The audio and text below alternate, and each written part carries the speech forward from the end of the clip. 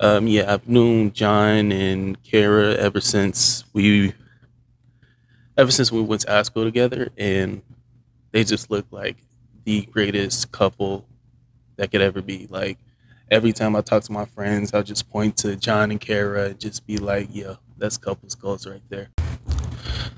Kara was an absolute monster, just the literal embodiment of a demon.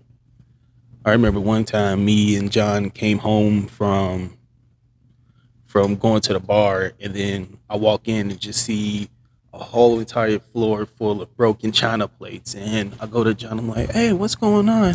And then John comes up and tells me, "Oh no, Sarah is here." I was like, Who's Sarah?" And then he said, um, "Every once in a while, Kara has these episodes where she turns into somebody she calls Sarah, and Sarah is just a demon." Yeah, when Detective Rick came up to me and asked, "Is there a possibility that Sarah did this?" I said, "No way, no way. She loved John with all of his heart. She loved John with all of her heart. There's no way she could have done this." Oh, yeah, I knew it was Sarah from the start. Sarah is uncontrollable. She's angry. She's very destructive. And she is a menace to society.